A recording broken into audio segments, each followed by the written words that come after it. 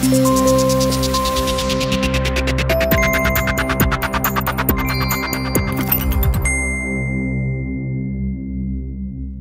people have been winched to safety by helicopter in a dramatic rescue after thier boat ran aground on rocks near an Aberdeenshire harbour. The pair issued a mayday call after getting into difficulty off Whitehills, Aberdeenshire, at around 1:20 p.m. on Friday. They managed to clamber onto the rocks after the vessel ran aground in heavy swell. The Coastguard said Macduff RNLI lifeboat and Coastguard teams from Portsoy and Banff went to the scene, along with an oil industry search and rescue helicopter from Aberdeen and a local fishing vessel. In difficult sea conditions, it was decided that Helicopter Bond 1 would winch the crew from the rocks to safety. The helicopter winched the two men off the rocks and flew them back to land.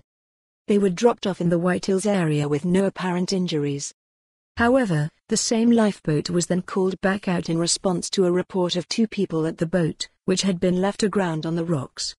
With concern for their safety, the lifeboat stood by while the two people were persuaded to come ashore by the Coastguard. Macduff Coxswain Shasay Findlay said, "I am concerned that after an operation with a rescue helicopter and a lifeboat, someone would think it was sensible to go and put themselves in danger in the situation and location that had been the focus of a rescue operation only a short time earlier. I have to stress that human life is worth more than any vessel, and this afternoon could have turned out very differently." Helmsman James West said, "The crew of the casualty vessel were fortunate that the lifeboat and helicopter were both available to assist them when they ran aground this afternoon.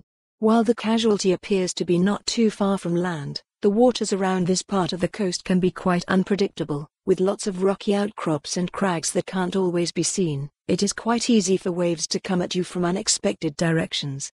Macduff Lifeboat Operations Manager Roy Morrison added, "It was unfortunate that the casualty vessel ran aground this afternoon, but the lifeboat and helicopter were on hand to rescue the crew from any danger quickly and effectively. To be called out a second time to the same location is disappointing and worrying. Our lifeboat volunteers and members of our partners in the Coastguard go out in all weathers and any time of day or night to assist people in danger. We do not expect to be called back to the same location to assist people for a second time with such a short space of time." For more on this story, visit the news article link.